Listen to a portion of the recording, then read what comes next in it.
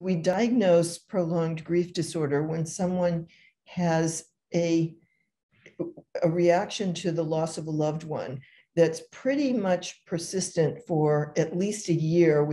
In DSM, it's at least a year. In the ICD-11, it's only 6 months. What they're experiencing is that the intensity of the yearning and longing and preoccupying thoughts and memories of the person who died is so intense that it has hijacked their whole life, really. It hijacks their thoughts, it hijacks their behavior.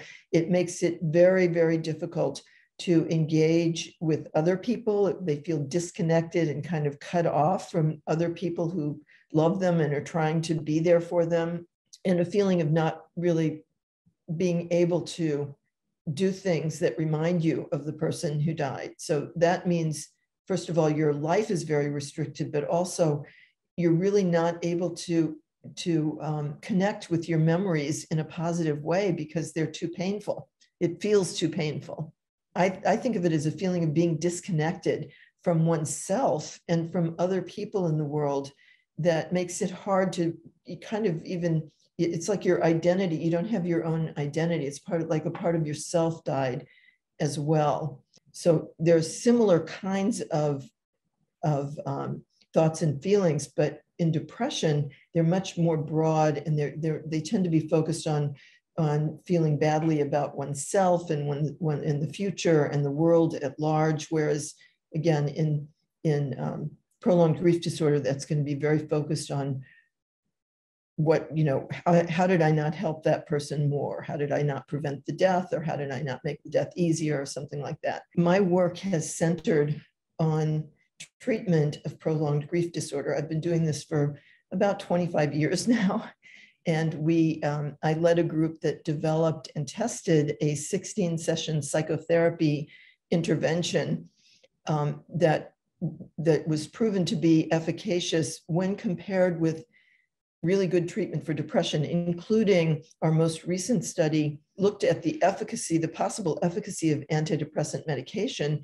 And we were not able to document any helpfulness, really, of antidepressant medication for the symptoms of grief. Now, often people do experience grief and depression together. That does happen.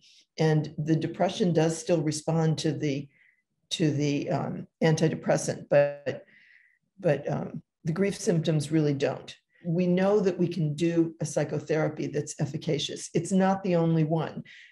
Other investigators have shown that the CBT approach pretty clearly works. And I believe also that there are a whole range of other possible ways of working with people who have prolonged grief disorder that good clinicians will work out. And hopefully they will understand that that's the way that you help people. You don't need to help them. They don't need medication. And there is no medication today that has been shown to be efficacious for the treatment of prolonged grief disorder. So hopefully clinicians will understand that. So I think it's very understandable that people are reluctant to sort of diagnose grief. I mean, I feel the same way. In fact, one of the things that we make a big point of in the therapy is that grief is not the focus of the treatment. We think that grief is a form love takes. It is the form love takes when someone we love dies, and we need to honor and accept it into our lives, even though it is painful at times. It gets less painful over time. It usually becomes more bittersweet, but we don't stop missing a person we love. And so I think people who are worried that somehow clinicians, doctors, somebody is going to misinterpret the idea of there being a prolonged grief disorder to mean that people are supposed to get over their grief. That is not the idea at all. Rather, the reason why we need this diagnosis is because it turns out that there are a small group of people. It's actually a large group of people, but a small percentage of people who are bereaved, who really can't move forward in their lives. Their lives really come to a standstill.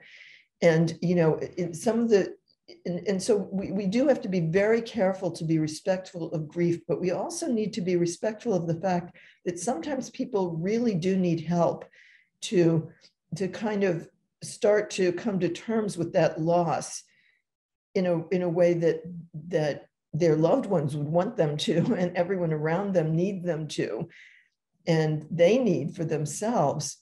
So what we're going to be focusing on is helping people accept the reality that the new reality of the absence of this person, and restore their capacity to thrive in their own lives in that context. That's really what the therapy is about.